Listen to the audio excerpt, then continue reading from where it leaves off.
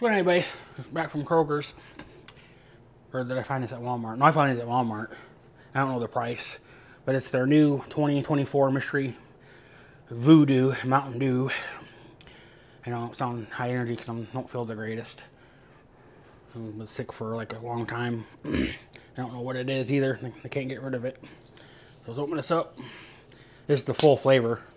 I don't think they made 0 sugar or anything, but see all the fog. Nice for Halloween. There's a 270, carbs are 73, sugar 73, and added 73, 0 protein. Sodium is 85, not really any ingredients. So,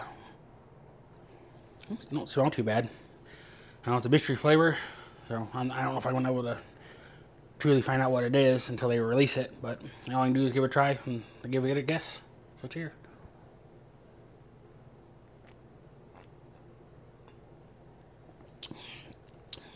Ooh, that's different. That has like a berry flavor.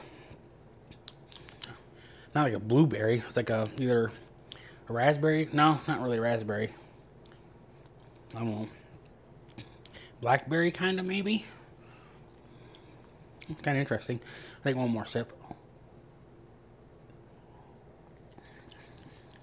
It's not too bad. I give it a solid 4.3. I can't have that much of it because it does have a lot of sugar in it. I'm trying to cut down the carbs. All I had today was 1 cheeseburger from Sonic's. And pretty much about it. Not too bad. You can find it in your area. I know probably, actually, do I have the, I don't have the receipt nearby. I just bought it, so I'll get the receipt and I'll put it on the screen when making the video or something, but not too bad. It's worth trying. So enjoy this video, give it a thumbs up, hit that subscribe button for more videos, and peace out.